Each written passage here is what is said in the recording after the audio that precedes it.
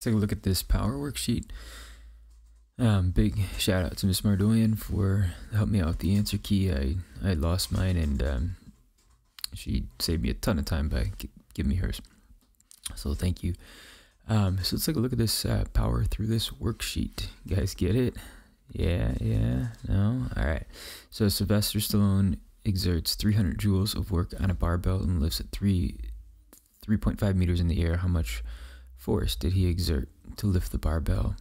This one's nice. It's a pretty straightforward one. Work equals force times distance.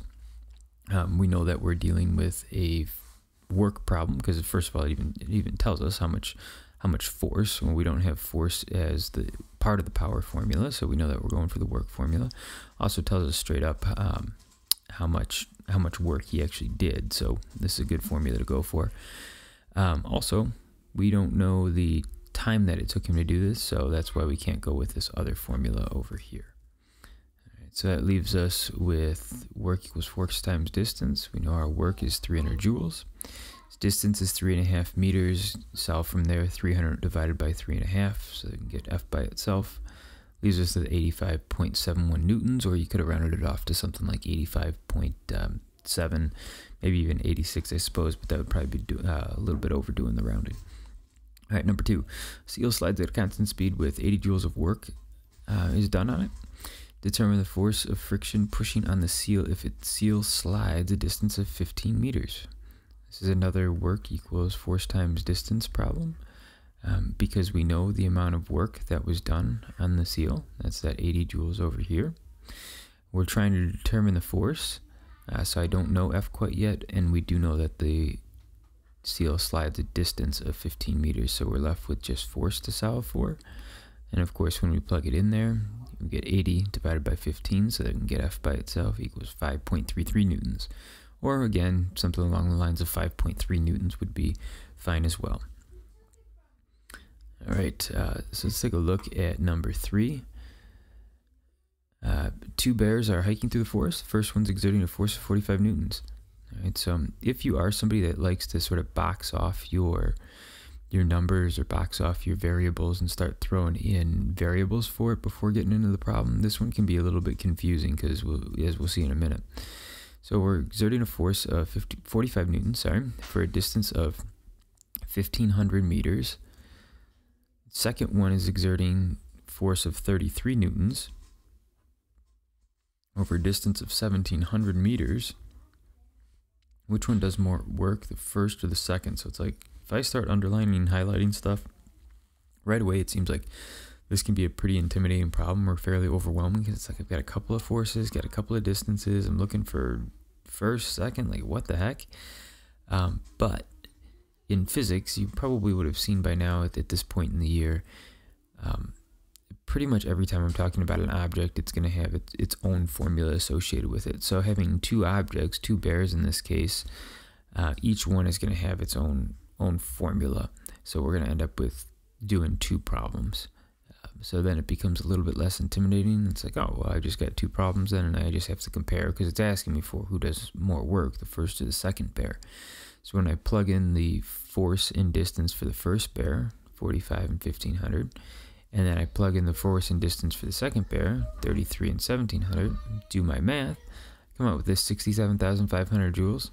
That's not my answer. 56,100 joules, that's not my answer either. My answer is, in comparison to each other, which one does the most work, and that's bear 1 because it has the most. So that's why we got first bear as the final answer. All right, number 4, a student does 25,000 joules of work to complete her homework. Determine the power the student exudes during this period of time. So I like that word. It's like a $1 million word there, but the student exudes. So in other words, the work the student does or gives off during this period of time. If it took her 5 minutes. Now this is something that can throw some people off.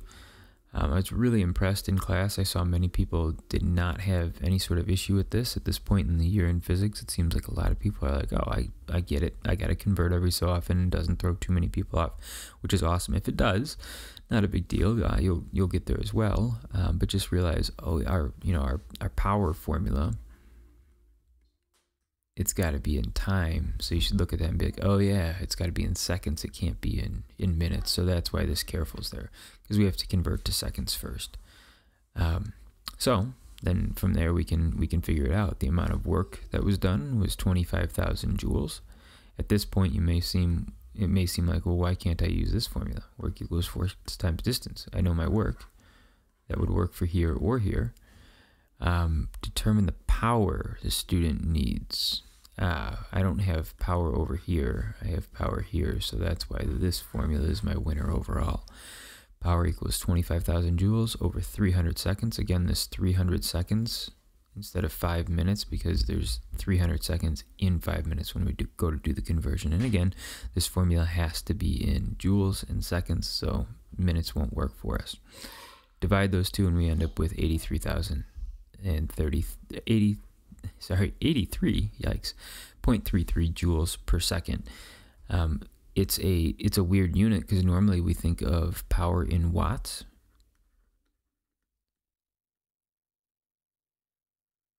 But this joules per second is also okay, right? Because if I look at my formula for power, although we would normally say power is in watts, we could also say, well, work is in joules. We know that time has to be in seconds. So power can also be literally joules per second, which is why Miss Mardoyan has this answer of joules per second over here. And the reason that I put it as watts is because that's just another version that we could, another version of that unit that we could use. 1 joule per second is literally 1 watt. All right, so let's take a look at number 5.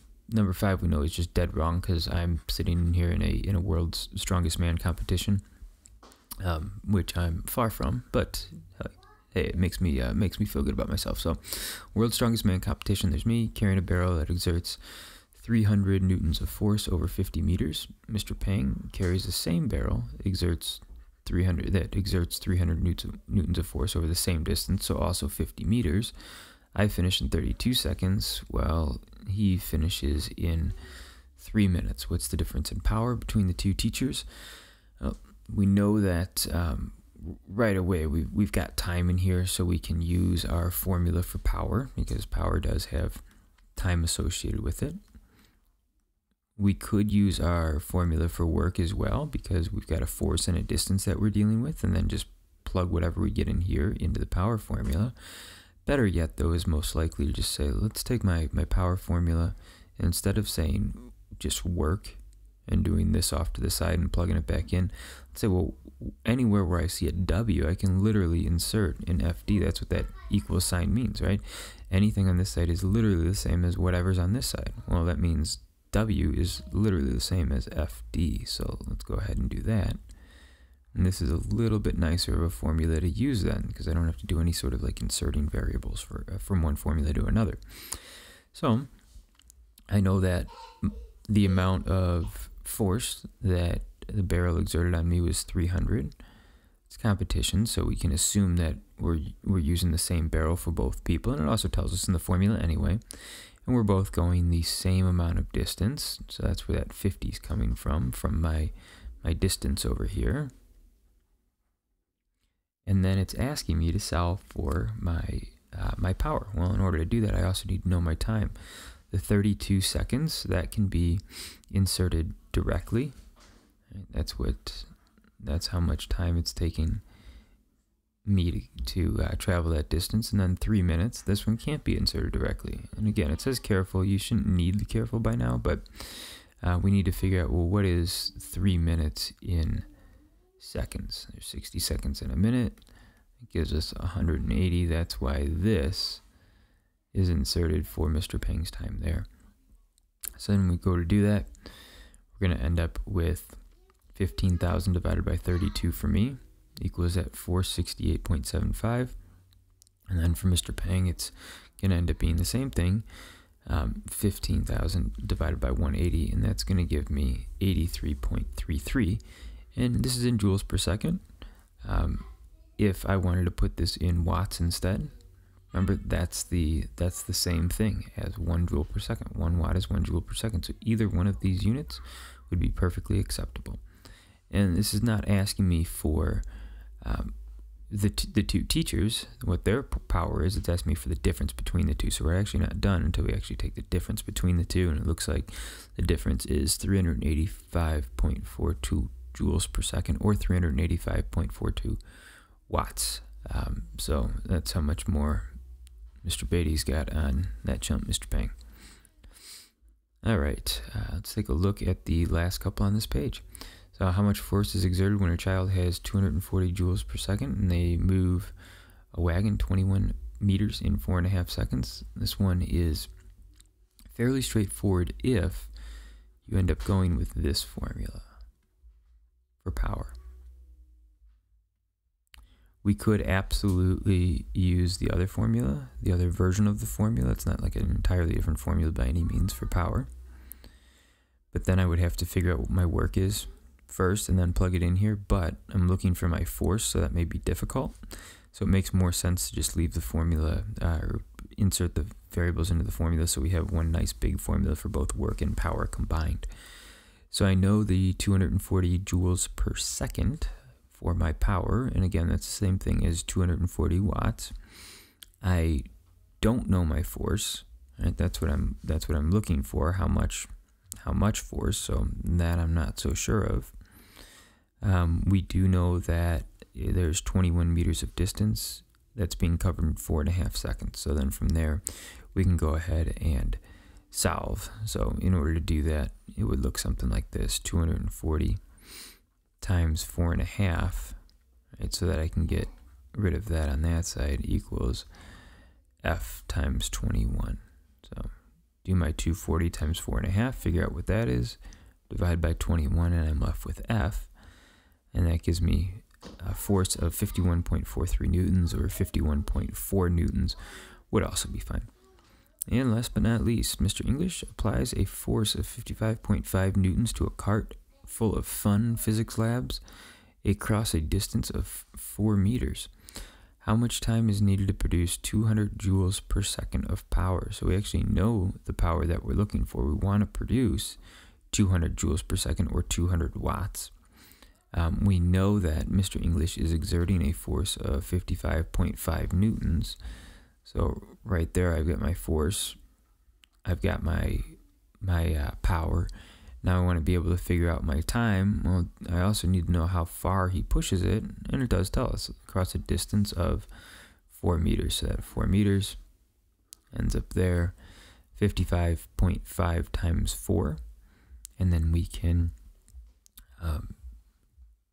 and then we can go ahead and do our division, and we come out with a time of 1.11 seconds, or 1.1 seconds would also be acceptable. All right, cool.